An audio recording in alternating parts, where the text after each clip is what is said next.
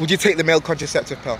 Yeah, I probably would, because I guess like a lot of the pressure's on girls these days to take it, so I feel like it's male responsibility to take a bit of that off them and take it ourselves. As long as there wasn't any crazy side effects, but I guess. Yeah. Recently, a number of scientists have made a breakthrough in the creation of a male contraceptive pill. So we're here in Manchester to ask men if they would take one. Nah, not a chance. Though. And why wouldn't you take it? Because I'm not a pill guy anyways. Like, I don't really take pills. Yeah. And why would you take it?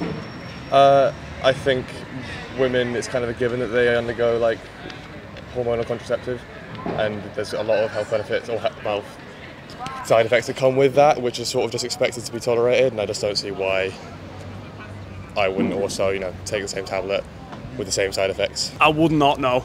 And why not? Why wouldn't you take it? I just think ultimately, I just don't know what's in it. I think first of all, and then like weaning myself, would you have to like wean yourself off it, and then would it affect my fertility? Isn't that what condoms are for anyway? Like, yeah, because especially at this age, because I through what experience I through my parents, they had me at this age at 20, 21, 22. I had no clue what they was doing. They didn't have the establishment for let's say me and my older sister. So I wouldn't necessarily have children at this age. So yeah, I probably would take it. Yeah. So in terms of sex, how do you protect yourself? Condoms, bro. So you're cool with condoms? Yeah, condoms. But just no pills for anything whatsoever. Yeah.